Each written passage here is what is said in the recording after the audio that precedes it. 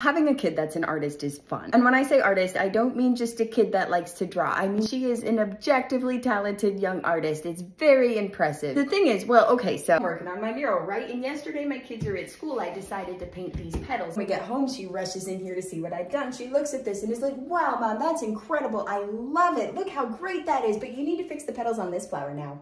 Because the blend here is really great and the blend here isn't. So I know you can do better. So you need to fix this. So I told her that I recognize that my technique has gotten a lot better since I started this, but I actually wanted to redo the whole flower. The issue is the stem because it's not the right color. I have repainted this 3 times. She's seen me do it. I really want like a cyan mint color. So I'm telling her about this and she's like, Mom, just buy the color you want. Stop trying to mix it. You're clearly struggling to get the color you want. So just buy the one that you need. And I'm like, why didn't I think of that? Moral of the story is that the age of our kids doesn't lessen the value of their perspective.